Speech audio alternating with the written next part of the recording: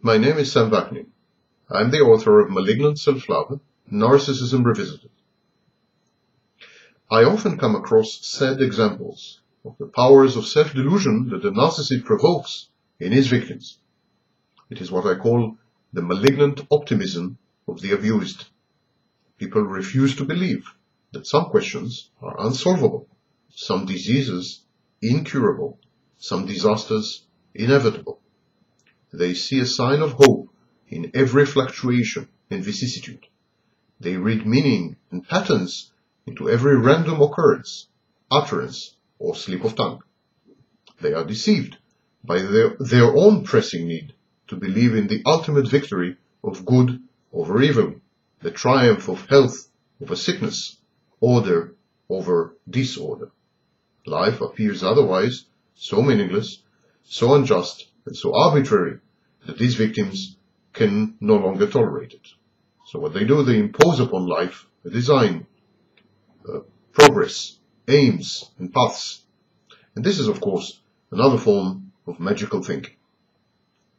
Such victims, when confronted with the fact that their intimate partners and significant others are being abusive to them, that they are victims, that they are being mistreated, harassed, stalked, violated, physically, sexually, and especially psychologically, verbally, confronted with these harsh realities, these victims are likely to react by saying, if only my partner had tried hard enough, or if he only really wanted to heal, or if only we found the right therapy, or if only his defenses were down.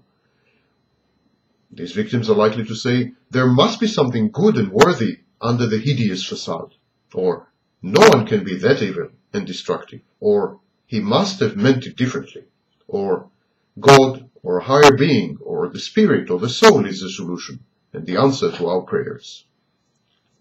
Many of them justify abusive behavior. They say, my abusive intimate partner had a difficult childhood, hence his misconduct.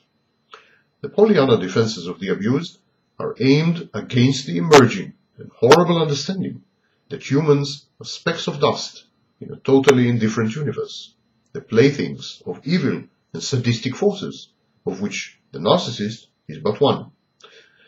It is also a defense against the unbearable realization that their pain means nothing to anyone but themselves. Nothing whatsoever. It has all been in vain. The relationship with the narcissist to the narcissist is merely a theater. The narcissist holds such thinking in barely disguised contempt. To him, this malignant optimism, this hope springs eternal, is a sign of weakness. It gives off the scent of a prey, a gaping vulnerability, a chink in the victim's armor. The narcissist uses, abuses, and leverages this human need for order, for good, for meaning. He uses and abuses all human needs, all human wishes, hopes, and the goodness in his victims. Gullibility, selective blindness, malignant optimism. These are the weapons of the beast, and the abused are hard at work to provide the narcissist with the arsenal that he needs in order to maltreat them and to abuse them and to harass them and to stalk them and to bring them in many cases to an early psychological or even physical end.